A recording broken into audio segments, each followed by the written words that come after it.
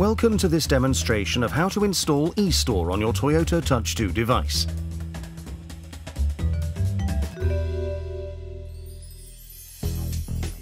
To download and install the eStore app on your Touch 2 with Go or Touch 2 with Go Plus, you'll first need to get onto My Toyota. If you're new to My Toyota, watch our short online film, My Toyota, Manage Your Vehicle Online, which explains how to register. Now click on the eStore icon. Even though the eStore app is free, you'll have to add it to your shopping basket and go through the checkout process as if it were a purchase. Click on Apps, and you'll see that eStore is free. Now press the icon to get more information.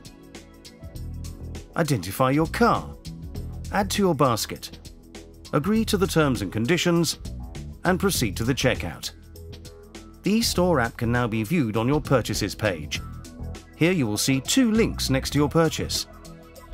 Download instructions will give you full details on how to download eStore. And this link is the actual download.